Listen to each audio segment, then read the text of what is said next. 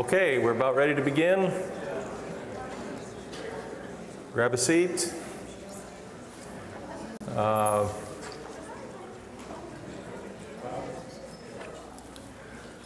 the way, there's a prayer request for Lauren and Margaret Matsky. They live in Mankato, Minnesota. Lauren, some of you know them. They've been with us for many, many years. And he's been in the hospital lately, not doing so well. Kind of came on suddenly, so anyway, if you, they are requesting prayer, so we'd appreciate that.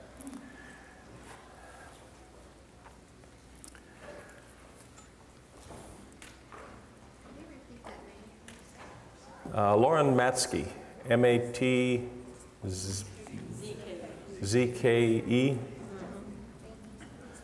Thought there might be an S in there somewhere.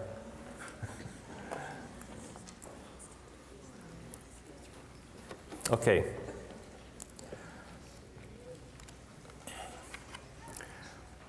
I want to talk today a little bit about the courtroom in heaven. This is a fairly new idea, although we've talked about it really for about 22 years now. It has been very interesting to me that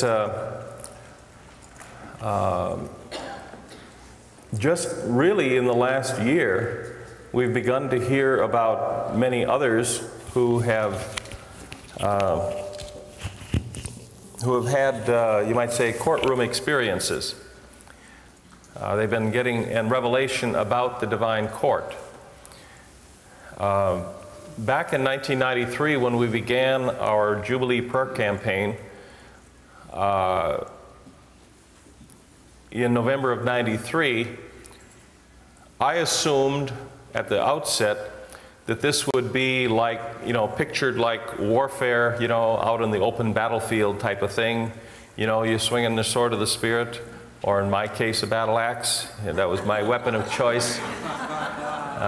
You know, and because years earlier, by the way, in 1983, I'd always seen myself with a battle axe, and I always wondered what that was. So I asked the Father one day, what's a battle axe? You know, and he says, with signs following. And I thought, takes a while to ponder that one and see what that is. But anyway, in '93, when we began this prayer campaign, it turned out to be 13 years long, I was surprised from the beginning how easy it was. And I was wondering, why is it so easy? You know, I mean, but I realized we were presenting our case against Babylon in a court of law. It wasn't out settling it on a battlefield, it was in a court of law. And basically what you do in a court of law is you remove the legal rights of your opponent so that you can bind him effectively. Too often what we've done is gone against the enemy, and we're out there binding the enemy, but we don't realize that that enemy has rights. We give him rights when the nation turns from God and follows false gods. When we follow false gods, and sin in general empowers the enemy to enslave us. And this is all done by the law of God. They have legal rights to do it because the enemy is actually God's agent of judgment. And he does it according to biblical law. And so you see all through Scripture, when Israel sinned, when they started following false gods, what happened? God says that he sold them into the hands of these other nations. Well, that's the judge in a courtroom selling them into slavery because of their sin. What happens is, this terminology comes from Exodus 22, verse 3, where if a thief is caught and he's convicted of sin, then he has to pay restitution. But if he doesn't have restitution, if he cannot make good on the debt, then he is to be sold for his theft. And so we see this all through the book of Judges, where God says he has sold them into the hands of the king of Mesopotamia, in Judges 3:8, I think it is.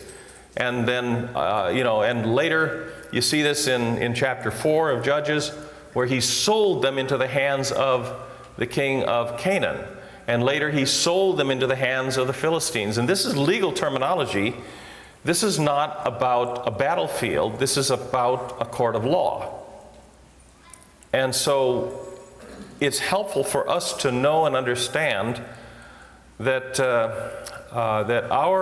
a good share of our work and ministry and focus really should be in a divine court setting rather than out on a battlefield. A battlefield is something where you enforce the law that has already been decreed. But you need to go and get the decree first. You need to get the ruling first so that you have legal grounds to stand upon, so that you're on the right side when you're coming against the enemy. Because when you're coming against the enemy, you need to have God on your side. And God is the great judge of all creation, and if you want to know what a judge does, you got to read the law. You find out that he's got to be impartial in all of his ways. That means the devil himself gets equal treatment under the law. And that's why when Michael was contending with the devil for the body of Moses, you see, what do you mean? How does this work? This is in a court of law. And in Isaiah 43, verses 26, put me in remembrance, God says. Let us plead together. You're pleading a case. Get together and plead your case in a court. Declare thou, or state your case, that thou mayest be justified. You get your rights if you state them in a court of law, because that is what a judge has to go on. A judge is limited by the testimony that is presented to him, even if obviously the judge of the whole earth knows everything already. But he has, in his judge capacity, he has limited himself so that the testimony has to be accurate, and the testimony has to be in favor of whatever verdict he does. And so when we come before the divine court, we need to know the law. You need to know the law, and you need to know the case. You need to know the facts in the case. And the great part of it is that we can always win the case. There is always a way to win your case. Most people, however, do not win their case because, first of all, they don't know they're in a court of law. So they come in and they come in screaming and binding the devil and so on, and the bailiff just takes them out of court. You're out of order. It is not about how loud you scream. That may work on a battlefield, but it doesn't work in a courtroom. Okay? And so we need to know what our authority is. We need to know the procedure. We need to know how to present the case properly before the Lord, and then we can get the proper ruling, and then we can act upon it. And when we can act upon it, we often find that the enemy does not want to comply with the decree from the court, and then you might want to go into spiritual warfare on a battlefield to actually enforce that. But this is the proper order that we need to understand. We have many examples of this through Scripture, where God tells us to do these various things. Now,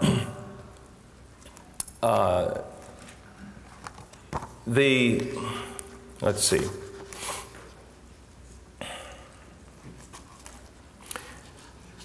I want to read to you a little bit from a book by Jeanette Strauss. It's called From the Courtroom of Heaven.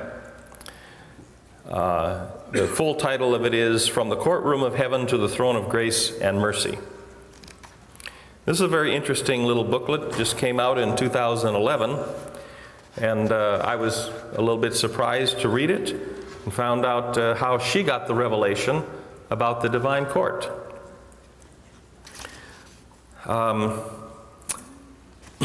Let's see here. Where do we start? She writes here that we are ambassadors of heaven. You know, she gets this from 2 Corinthians 5, is it? Where God is calling us ambassadors. Now, ambassadors are political, but it's based upon legality. There are certain legalities about it. You have a legal position where you are representing somebody else. And as an ambassador, we are representing Christ. So whatever we speak, our job is to make sure we only speak the policies of the one who has sent us. And we need to speak it accurately and in the proper attitude, because we need to be of the character of the one who sent us, which is love. And so, you know, it's quite interesting. Yesterday, was it yesterday? We went to see Jonah, a big pageant over here. And you know the story of Jonah. He was the so-called reluctant prophet. He was sent with a message that he didn't want to deliver. Well, he wanted the deliverance, or he wanted to deliver the message, yet 40 days and Nineveh shall be overthrown. Well, that was fine. He was a good nationalist, you know, and he wanted to see Nineveh overthrown. The problem was he didn't want Nineveh to repent. So he's one of the few prophets that God actually allowed to be successful. But he wasn't happy with his success. It's kind of funny, you know. All the other prophets wished they were successful, and they all end up getting killed, you know. And so it's quite an interesting scenario. So if you feel like you're ever successful, you might say, what's going on? Okay? But the one thing that came out toward the end of that pageant was when Jonah was told by the repenting people of Nineveh in this play that you were willing to give the message, but you did not speak the truth in love. I thought that was a good little statement. Yeah. I think they caught the essence of the story. And of course, you know, I sort of take that personally too, you know. So, you know, it's about truth and love. And so, anyway, here's what Jeanette has to say. I'm going to read a few things to you because I believe that she too has caught the essence of this. She says, as intercessors, we can bring situations into the heavenly courtroom for resolution.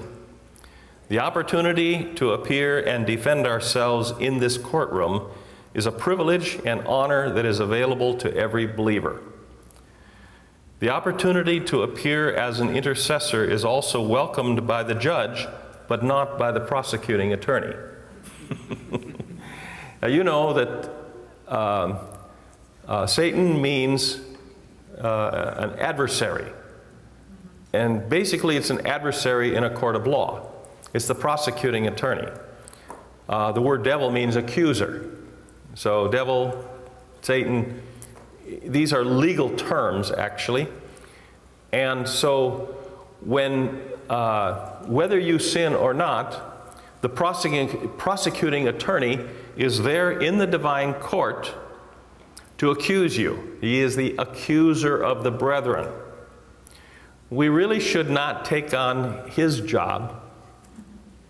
There's already somebody up there taking on that job. You don't need that role, okay? We need to be on the other side of the courtroom, seeing what the advocate or the defense attorney is talking about and how he is counseling the defense. And if you follow the advice of your advocate, the Holy Spirit, you'll find that there is always a way to win your case. He's the best. He never loses a case. He's absolutely the best at it. Because even if you're absolutely guilty, which most people are, by the way, if you're absolutely guilty, there is still a way to be acquitted. You repent, confess the sin, and then you have the right to put it under the blood of Jesus and say, it's been paid for. You can't prosecute twice for the same sin. It's gone. And so there's always a way around it.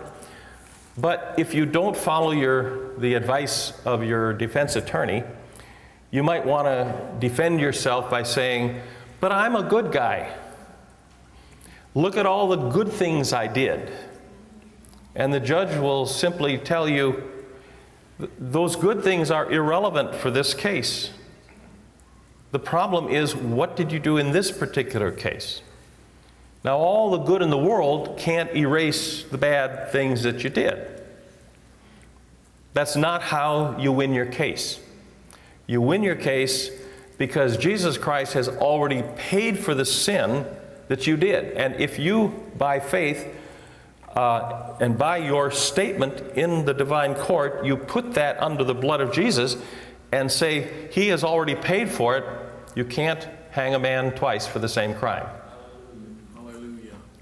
So there's always a way to win your case, no matter how guilty you are. And the amount of guilt doesn't even factor into it. It's not relevant. Because there is no sin that is too great where Jesus couldn't handle it on the cross. There is no debt that is too great that the blood of Christ cannot pay for it. Because his blood is worth a whole lot more than your sin. I don't care if you're the biggest sinner in the world. Sorry, Paul already took that position. But there's no way that anybody's sin, or even the sin of the whole world added together, could ever come close to overwhelming the value of the blood of Jesus Christ. And that's why when he said on the cross, Father, forgive them, he had the right as a victim to forgive sin. The judge cannot forgive sin because that does injustice to the victims. But the victim has every right to forgive that which has been done to him. Jesus took upon himself the sin of the whole world. And therefore, he had the right to forgive the sin of the whole world as well. And when people don't understand the legality of this, they don't comprehend it, they think that if we say God is going to save all mankind, the immediate reaction is, well, there's two reactions, but one is, well, then you're just trampling on the blood of Jesus. And I'm saying, what? What do you mean? I'm saying that the blood of Jesus is greater in value than the sin of the whole world has in liability. How does that blaspheme the blood of Jesus? Seems to me that if you say that Jesus' blood cannot save everyone, then it seems to me you're degrading the value of the blood of Jesus. Secondly, of course, they say, well, no, it only works if somebody responds and does this. Well, that's a half-truth. It's actually the case. The blood of Jesus does not apply to anybody unless they state it in the divine court. Now, so the question is, will they or will they not? I say they will. Because the scripture says every knee will bow and every tongue will confess that he is Lord to the glory of God the Father. Now, they're not going to all do it in this lifetime. Here's where we run into the next problem. Death is a deadline. The big buzzer sounds, nobody gets in after that, so they all come before the great white throne in the future, and you know, and they see all this stuff, and they all want to repent, and God says, sorry, too late. Now, where in the world does it say that in Scripture? There is never any too late. God does not bring people to the place where every knee bows and every tongue confesses and then says, too late, it doesn't count anymore. It's not how it works. They come before the great white throne judgment because this is a legal case, and every knee will bow and every one tongue will confess. And that word confess is a very interesting word. I don't know, am I going to steal Mark's thunder on this word? You going to talk about that? Where's Mark? Okay, well, maybe I'll run to it real quick here then. Get it said before he can respond. Let's see here. Yeah, every tongue will confess. To confess, you look it up in the dictionary, which I finally did after many, many years of not doing that. See, I was raised at, confess, yes. The angels will shove you down on your knees and force your lips to go this way and your mouth to go that way, and will juggle your voice box so that you will confess whether you like it or not, just before he throws you in hell. But the word confess, if you look it up, it means to acknowledge openly and joyfully and agree fully. That's what it means. Joyfully. That's a key part of that word, to confess. To acknowledge openly and joyfully and agree fully. That is what will happen when every knee bows and every tongue acknowledges Christ openly and joyfully and is in full agreement with Him. Now, how do you get to that position and not get some results out of it? I agree that most people will not do it in this lifetime. That's fine. But there is no divine buzzer once that goes off, oh, deadline, the game show is over. Your answers are correct, but it doesn't count. This is not what Scripture says. The only thing that is ever quoted on that is in Hebrews, where it says, it's appointed unto man once to die, and after this the judgment. Well, very true. We die, and after we die, then there's this great white throne judgment. That's true. But where does this say anything about the deadline? Where does it say anything about death being a deadline where you cannot confess Him after that? Because if you can't confess Him after that, then Philippians 2:11 isn't going to take place, where every knee bows and every tongue confesses. You see? So if it's not going to happen in this lifetime, when will it happen? It's got to happen afterwards, right? I mean, that seems logical to me. And so, anyway, let's see, I get off on that. Psalm 65:4, blessed is the man you choose and cause to approach you, that he may dwell in your courts. We shall be satisfied with the goodness of your house, of your holy temple. It's God who causes us to come to Him, approach Him, and this is in the courts. Well, we can come into God's courtroom and know we will be heard because our sins have been paid for through the shed blood of Jesus on the cross at Calvary. His blood has the power to wash our sins away. And so,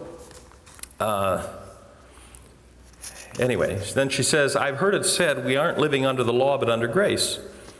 And she says, Paul addresses this subject when writing to the New Testament believers in Rome. Romans 6:14 and 15, Amplified. For sin shall not or any longer exert dominion over you, since now you are not under law as slaves, but under grace as subjects of God's favor and mercy. What then? What are we to conclude? Shall we sin because we live not under law, but under God's favor and mercy? Certainly not.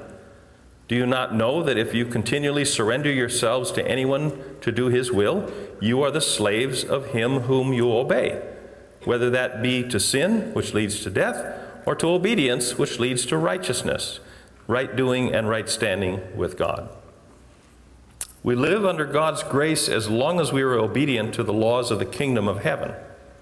The Lord has extended his grace to us, but as the word says, we can remove ourselves from this grace through various sins.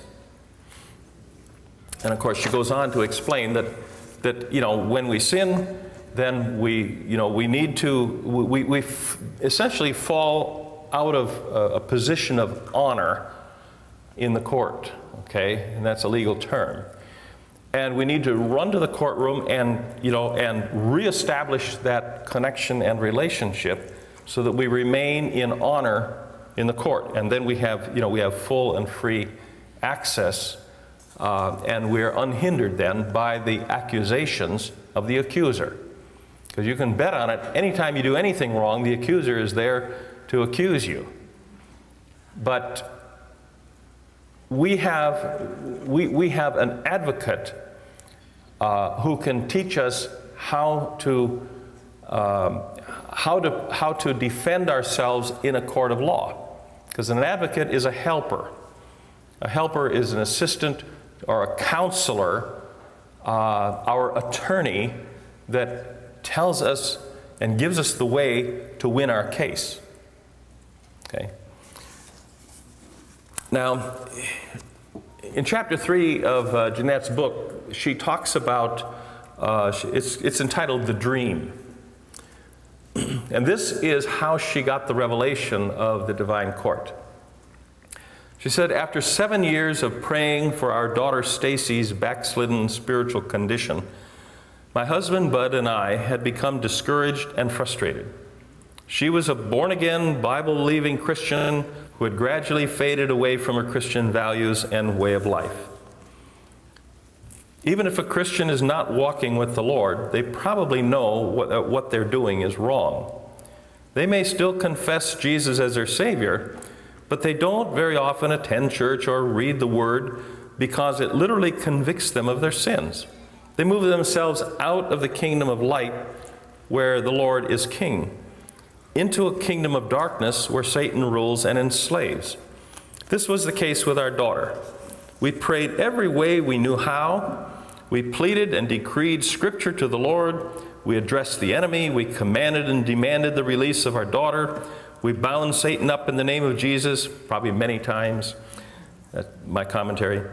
We claimed the blood of Jesus over her. We did this for years without any visible results. We felt like we were beating against the wind. We weren't prepared for the test this would turn out to be for us. We thought we had done most everything right in raising her, but at times we blamed ourselves for her backslidden state. We have found that this is common in Christian families.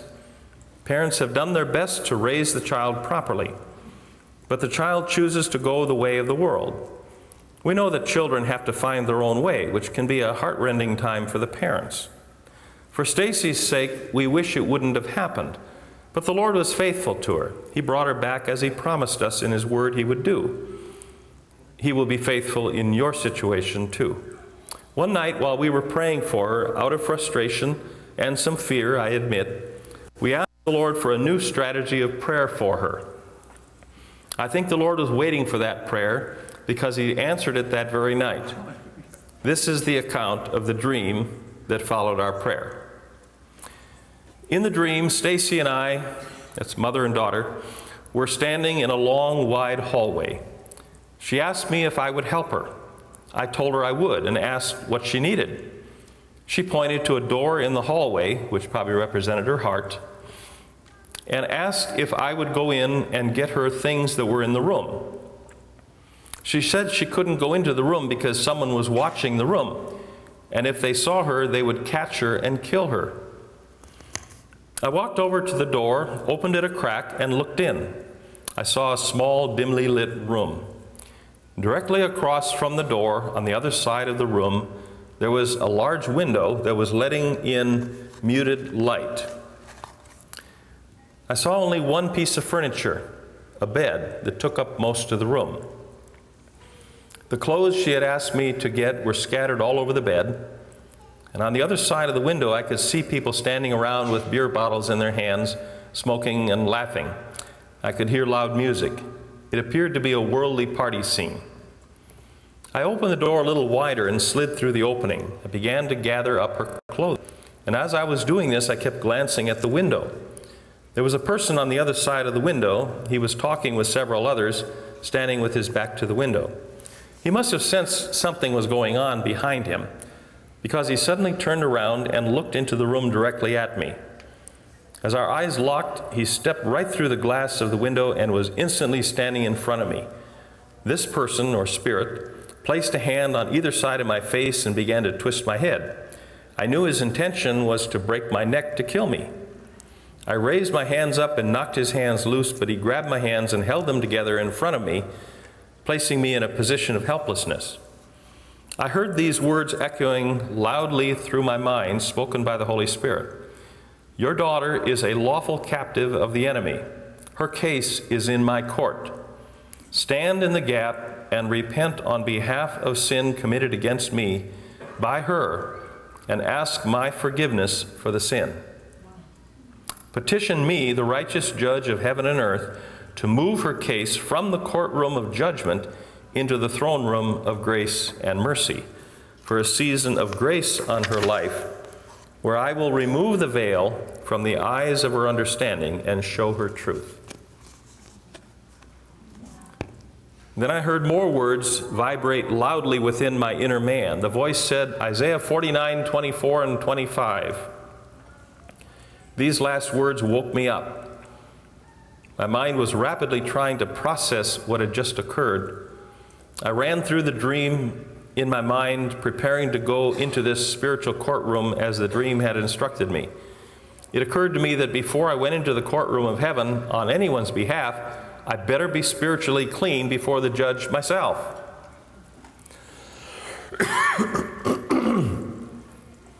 I quickly prayed a prayer of repentance. In my mind, I saw myself standing before a large bench with a judge sitting behind it.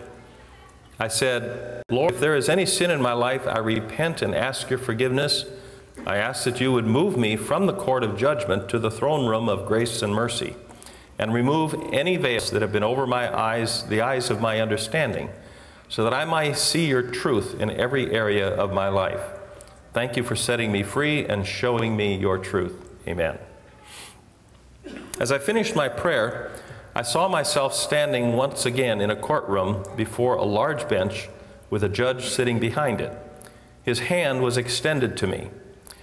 See, that indicates restoring honor, where you're recognized by the court. I had a manila file in my hand that I saw had the name Stacy Strauss on it. I extended my hand to give him the file. He took the file and smiled at me, nodding to encourage me.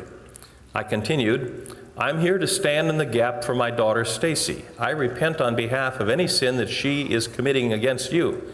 I ask your forgiveness on behalf of her sin. See, this is all about the principle of an intercessor, where we take upon ourselves the liability for their sin and repent for it on behalf of the other person. And you know, this principle of repenting on the behalf of other people, this is the essence of intercession. And we have the authority to do it. And it's a very, very powerful tool. Now, there's many different courtrooms, by the way. And so, you know, there's a lot to be learned in this type of thing. As I said this, I thought about the scripture in Daniel 9, where Daniel stood in the gap for the Hebrew people, repenting on behalf of national sin. He included himself among the guilty. So I continued, I asked that she be moved from the courtroom of judgment to the throne room of grace and mercy, for a season of grace in her life. I ask you to remove the veil from the eyes of her understanding, so that she will see and embrace your truth. I ask you to extend this season of grace for as long as it takes for her to see the truth and embrace it. Then I thank the Lord for the dream and for how he was going to move on her behalf. I asked if I could be excused. He smiled and nodded.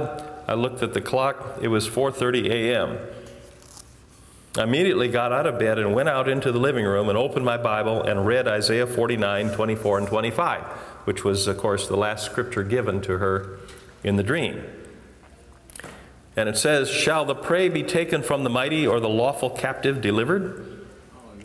But thus saith the Lord, even the captives of the mighty shall be taken away, and the prey of the terrible shall be delivered. For I will contend with him that contendeth with thee, and I will save thy children."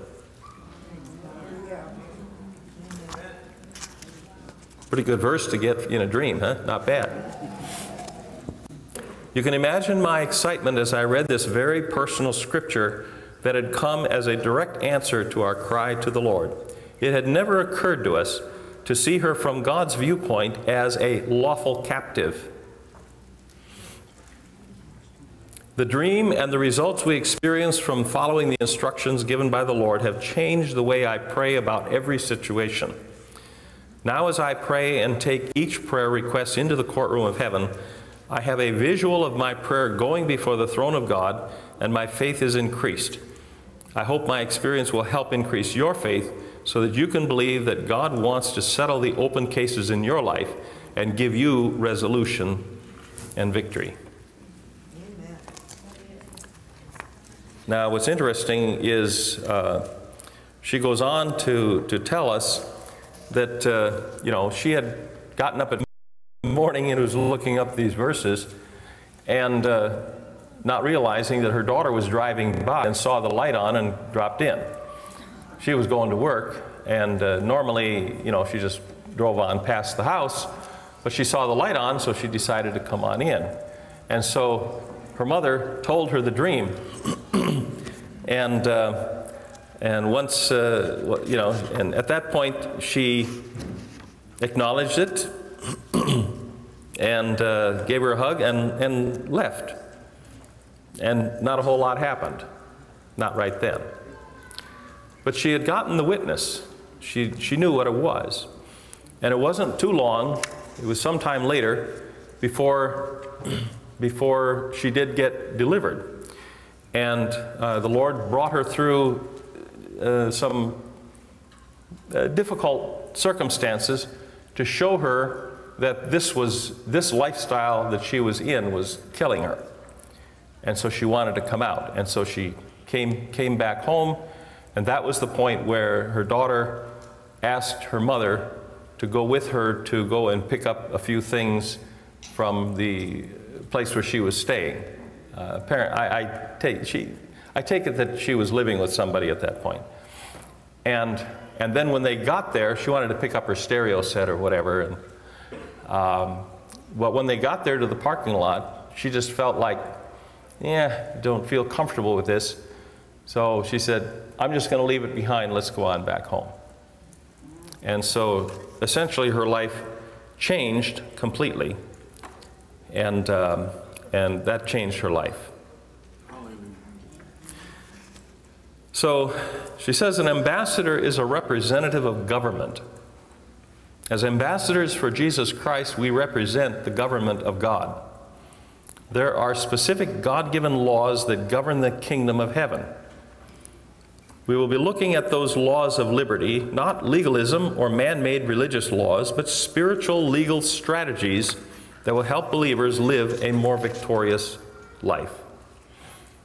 We can be thankful that as humble intercessors, we aren't required to have expertise or training in the earthly legal system to present a case in the courtroom of heaven. The Holy Spirit says He will direct our mouths as to what to say when we are presenting our case. For I will give you a mouth and a wisdom which all of your adversaries will not be able to contradict or resist. Luke 21:15. The Lord is a God of redemption and reconciliation. He has many different ways to redeem a person from the clutches of the enemy. One way would be through the prayers of an intercessor, an ambassador of reconciliation, who is equipped with the legal power of attorney given by Jesus Christ to act on his behalf. And then quotes from Job 22:30, he will even deliver one who is not innocent. Yes, he will be delivered by the purity of your hands. That's an amazing verse. Job 22:30. As ambassadors of reconciliation, we enter the courtroom equipped with the legal power of power of attorney. You said it right. Yeah. We have the power of eternity given to us by Jesus Christ to act on his behalf. Even so, there is an order to the court proceedings and rules that must be obeyed. As ambassadors, we have to respect the position of the prosecuting attorney, the accuser, who is at times described as a principality or power. The definition of a principality is the position, legal jurisdiction or territory of a prince. No matter how badly we want to direct righteous indignation toward him, we must keep our wits about us. We are there to plead for mercy and grace and then justice. The only way, I like that too, because, mercy triumphs over justice. James tells us. The only way to obtain justice against him is to do it by the written word. We might add the spoken word too, revelation, but you just write it down and then it's the written word. Anyway, we can always get around that little thing. Our mentor, Jesus, was able to keep his cool when conversing with Satan. The Lord is not ruffled in the least by him. The Word says that the Lord is over every principality and power. They are created for his purposes and they are subject to him. Okay, it's about sovereignty. For by him were all things were created. They're in heaven or in earth, visible or invisible, whether thrones or dominions or principalities or powers, all things were created through him and for him. Colossians 1:16. In the desert, when the enemy came to Jesus with temptations, he answered by quoting Scripture and saying, "It is written." Scripture seems to imply that Jesus answered in a matter-of-fact, civil tone. He didn't dispute, rebuke, or yell at Satan. He wasn't disrespectful. Jesus simply quoted the Scripture, and when the enemy was done tempting him, he left. No argument. And it quotes that passage from Matthew chapter 4. As I reflect on more than 30 years of experience in intercession and spiritual warfare, I know that many times I have used the words, "I bind you, Satan," and I have said things like, "I come against you, Satan," or "I come against the principality of abortion," or any other principality that happened to be our prayer focus. Never once did I think about the fact that he might have a legal right from the judge to be operating in the situation. If it was presumptuous and dangerous for me to pray this way, and unlawful. I was guilty of attacking principalities and powers because I was just blindly following what I had observed was the way to conduct spiritual warfare. As I commanded principalities and powers to be bound and rebuked them, I did not realize that I was actually attacking what God had put in place.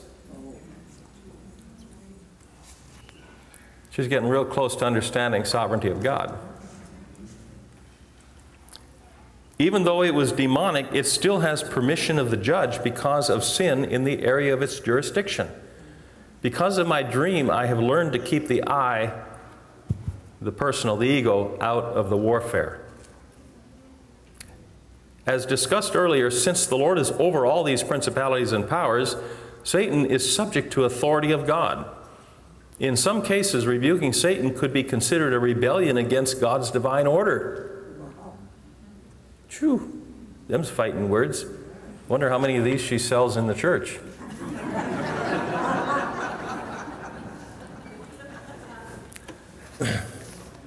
coming from her, perhaps some Christians will really learn something. I certainly hope so. I would recommend this book very highly.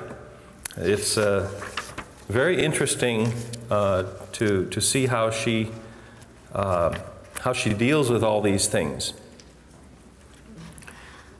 And I like her emphasis on the Word.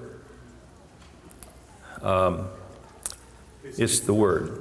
Sorry to interrupt. People are asking what the name of the book is. Okay. From the Courtroom of Heaven by Jeanette Strauss. S-T-R-A-U-S-S. Jeanette. Jeanette has 2 T's in it. From the Courtroom of Heaven. And if you want the full title, the subtitle here is To the Throne of Grace and Mercy. Say the first title. From the Courtroom of Heaven. It's a nice book because it's not like my big books. It's nice and thin. It's pretty easy to read, and a lot of it is just her story, her testimony, and how it actually how she actually succeeded where she had been frustrated for many years prior to that time. So she recognizes, like chapter 11, the battle is God's. It's God's battle. And it's all about recognizing that God is the one who is doing this. It's not us. We don't have the power to do it. We get frustrated, and so we think God needs a little help because, you know, He didn't answer right away or didn't give us the answer that we wanted.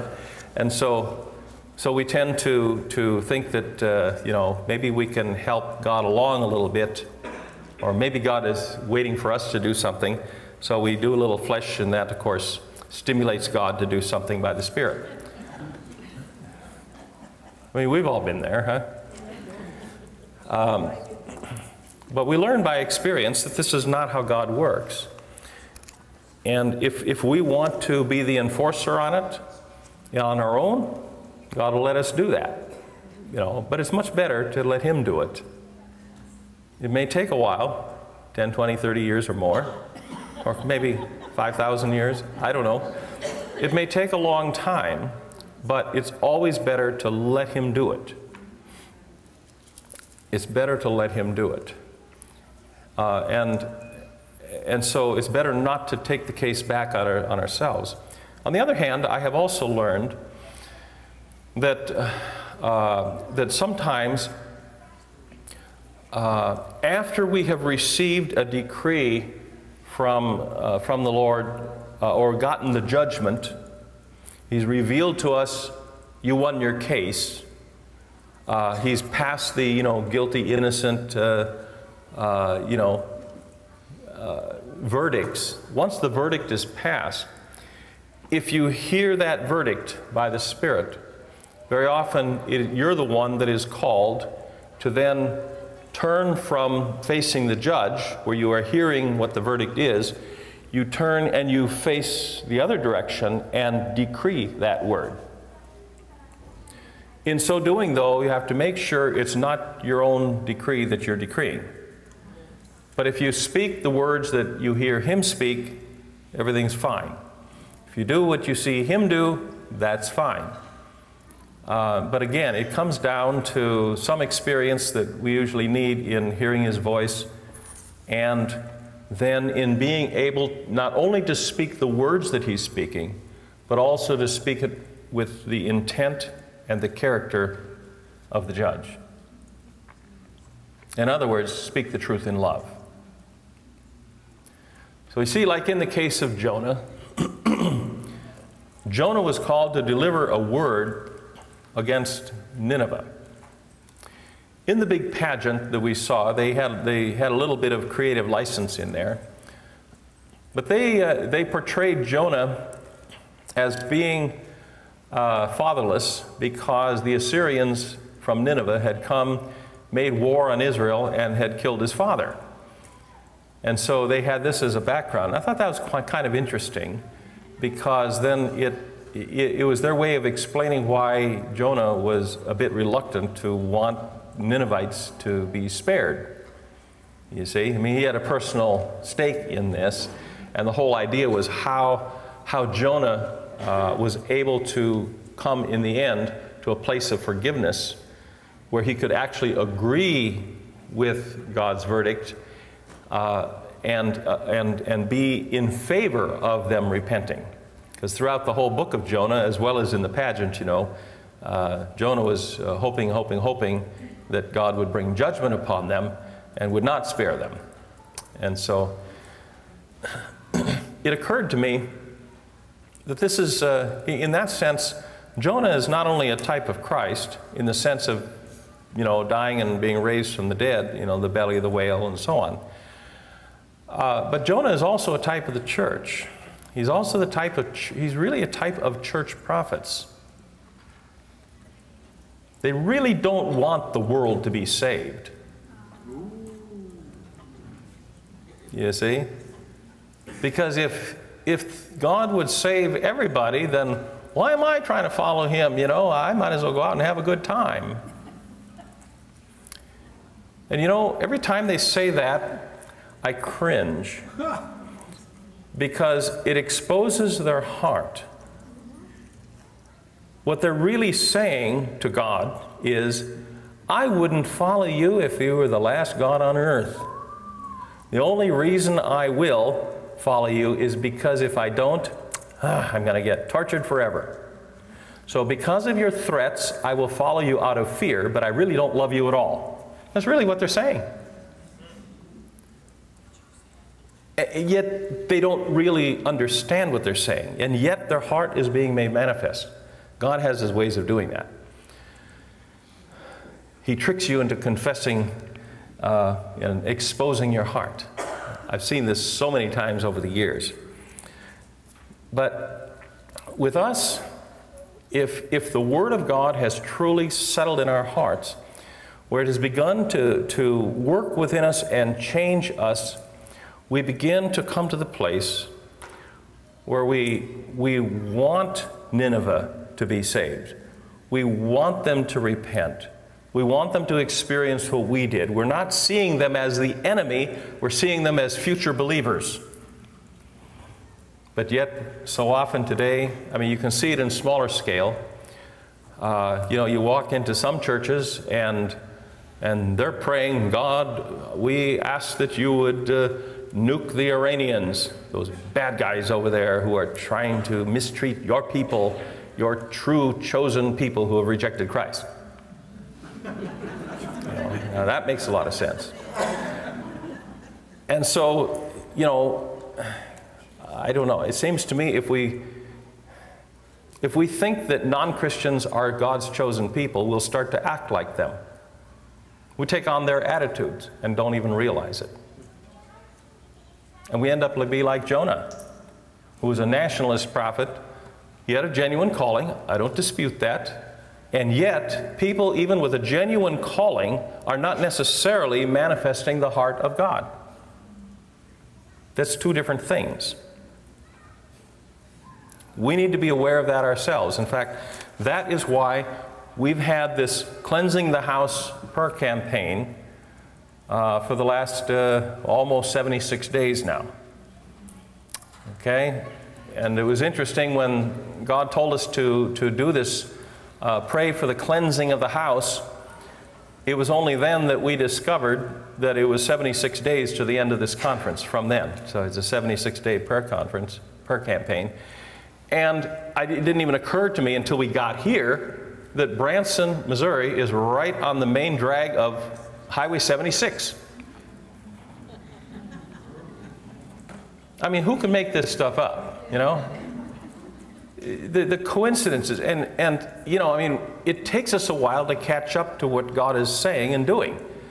But eventually, by the time it's all over, we can look back on it and we can say, okay, this wasn't my plan, this was God's plan. I had nothing to do with this. I mean, we've been planning this conference since about a year ago when we first started talking about it. But it didn't occur to me that Highway 76 was the main drag through Branson. I had no idea. So God has his fingerprints all over this conference and his fingerprints on this particular time. And so we'll talk about this more later, but cleansing the house, we're coming to the last few days of this prayer campaign of cleansing the house. And the question then will be, okay, then what? Why are we cleansing the house? What is the purpose of this? Because obviously cleansing the house is preparation for something else. So we have been preparing our hearts for something else, and that's what we'll talk about next time. Okay? Thank you.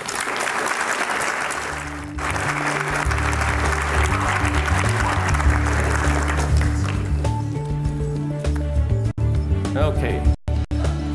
5 minutes. Don't stray too far. Stand up if you like. Don't walk more than 10 feet away. Unless you got to go to the boys' room or girls' room.